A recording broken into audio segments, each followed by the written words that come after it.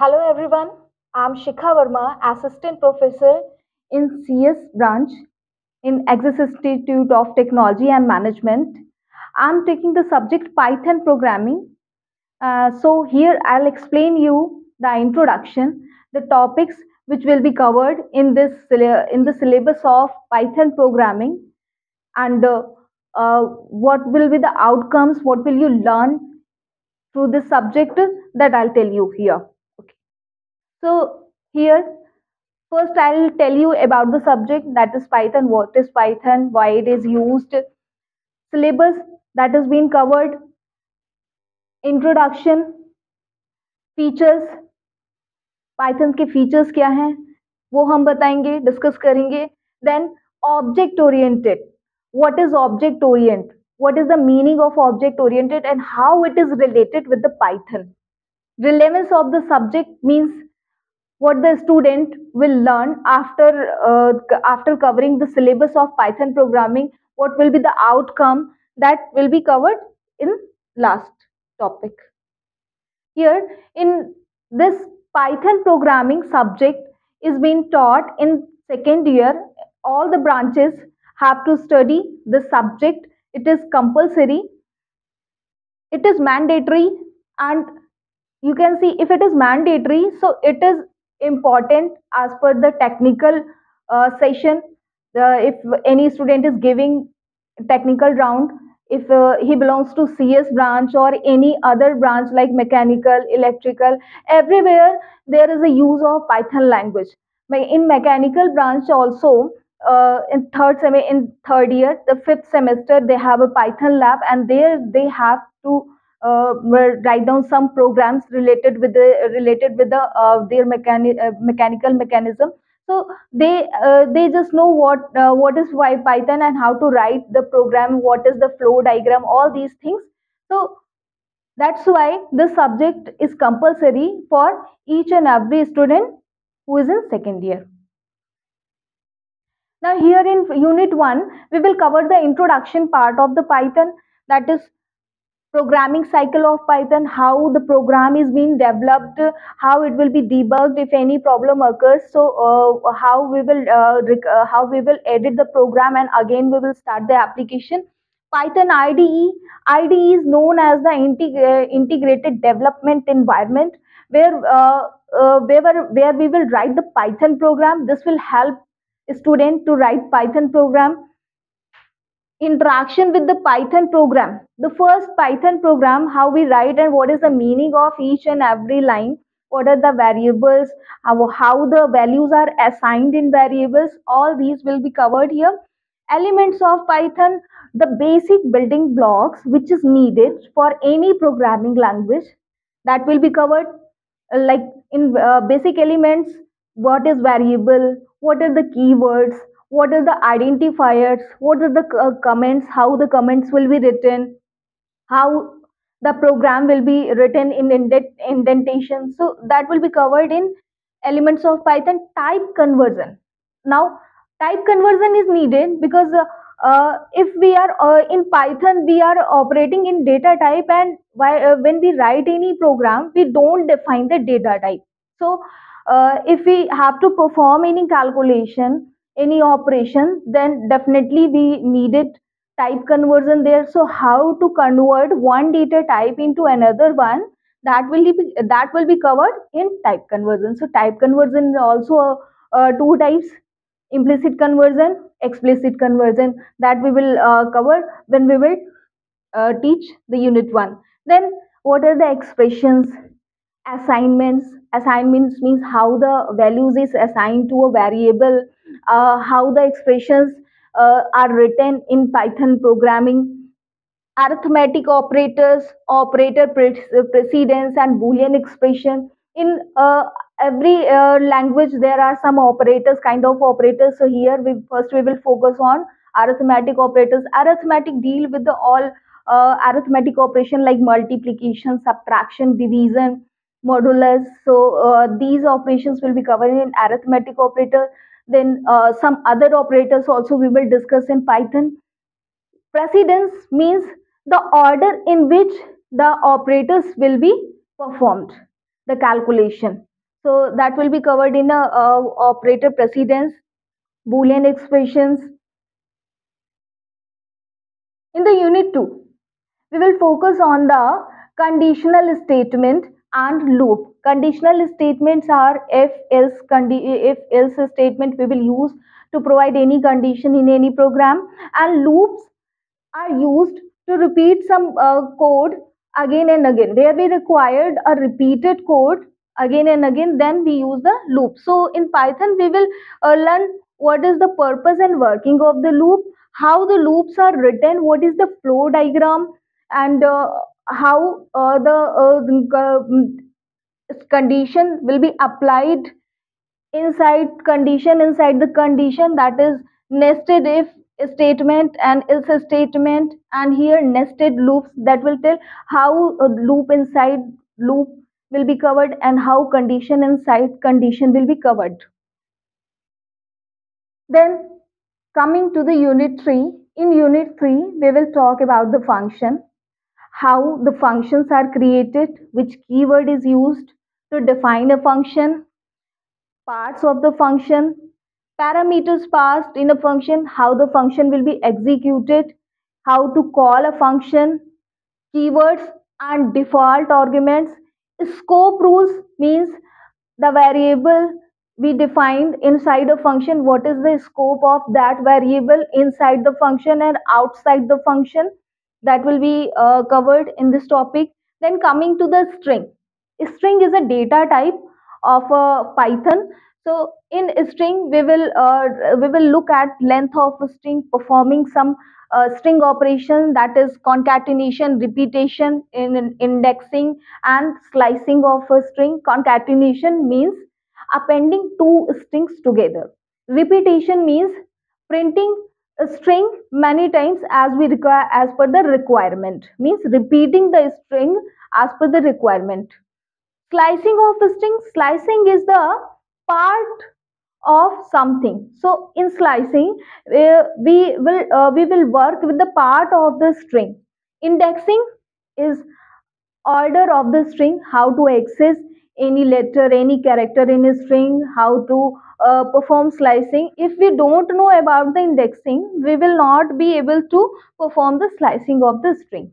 Next, Python data structure. In Python data structure, we will talk about the tuple, unpacking sequences, lists, mutable sequences, list comprehension, sets, and dictionary. All these are the different data types.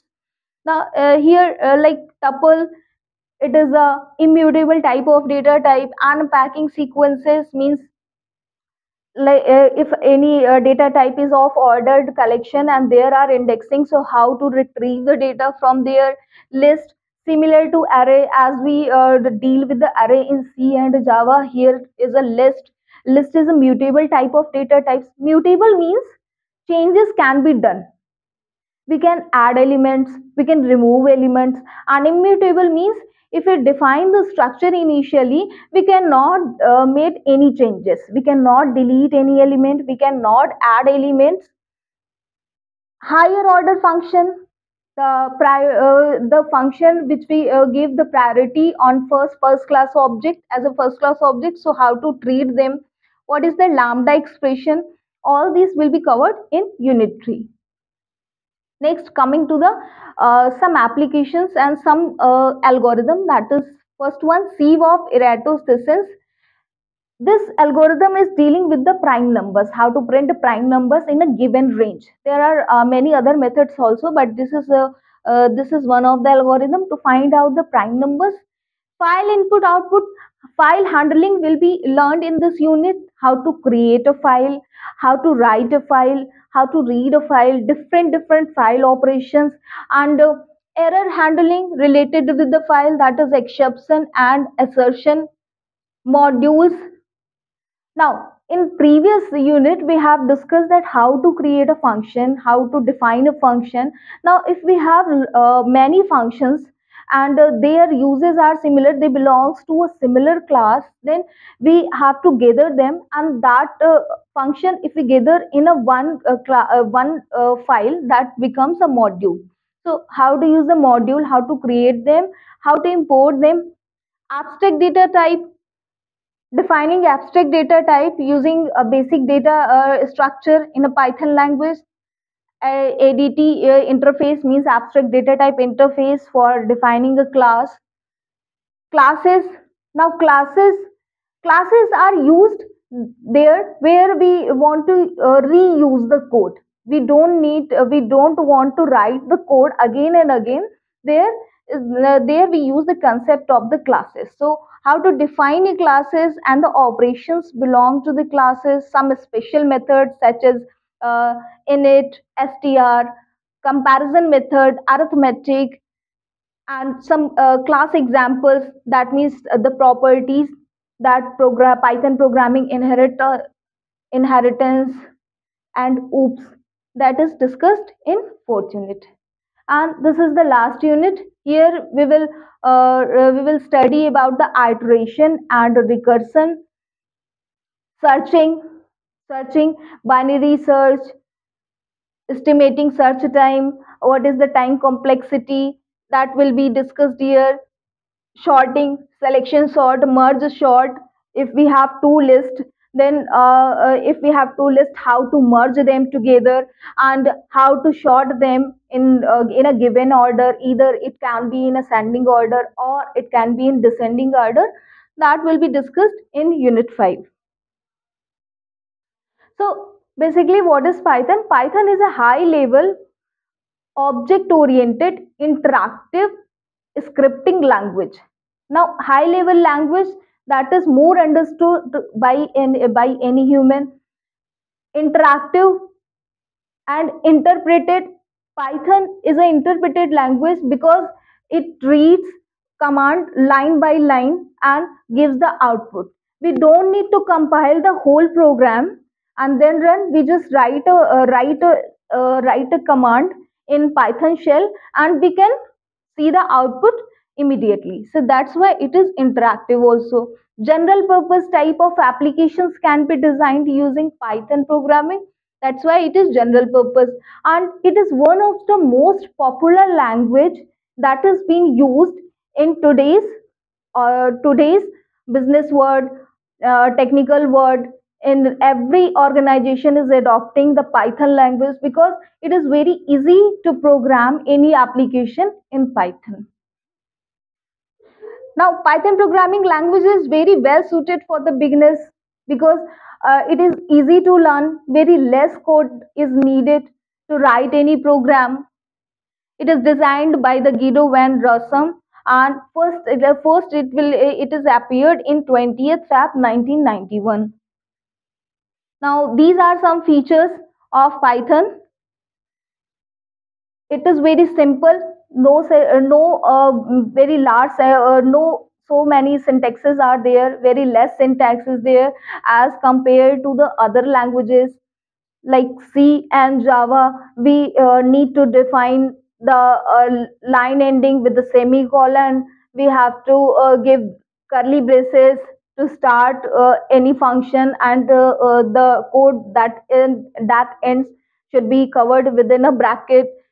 Easy to learn, less syntax, so it is also very easy to learn. Free and open source. Free and open source means you don't need to purchase the Python. It is available online free of cost. And open source means you can edit the Python according to your own use. High level language. Machine level language are understood by the machine, but high level language are better to write the code because it is easy to recognize. It is easy to write by any developer. Now, Python is a high level programming language. I already have explained you what is high level language. Now, which focuses making the code easier for the program. High level language because it is easy to code. Yes, interpreted. In any other language, the first code is the written, then it is being compiled and converted into the byte code, then it is ready to run. But in Python, the code is written and it will be ready to execute. Here is the flow of interpreted language flow diagram, and this is the compiled language flow diagram. It is object oriented. Now features of object oriented we will discuss after the features of Python. Object oriented means where we use the concept of the classes, means a code that is being reused is already been saved, and we create an instance of that class, and we use and define some behavior of that class using the object. GUI programming support, it supports the interfacing user interface programming. Large standard library, all type of library is available in Python, so that's why the large community support is there for Python, because every organization is adopting the Python just because of every kind of library is available there, and it is easy. Allocating memory dynamically. Here, when we define any variable, we don't need to tell the data type. So when we assign a value, it dynamically allocates the memory location according to the value. It will recognize that it is a number or a string or a list. Accordingly, it will allocate the memory. Now another feature of Python is that it when the variable is in no use, it deallocates the memory. So memory allocation, deallocation, memory management is done in the Python. Now object oriented is the combination of the two words, that is object and oriented. Object means creating an instance of the class, and oriented we focus on that object is that we have been created, and using that we can customize the behavior of that class, and dealing further in the code. Relies in the concept of classes and object. The object that is being created must belong to a class. Now structure, it is used to structure a software program into simple reusable piece of code. The concept of class is that you don't want to write the code and again, so you will write a code, save in a file, and make it a class. Later on you will create the instance of that class. Example, object oriented type of programming languages are there: Java, C++, Python. Now here is a diagram that will clearly demonstrate the concept of class. Now dog is a class, and here we have defined some parameters and behavior. Parameters are fields, that is breed, size, color, and age of a dog. Now behavior are the methods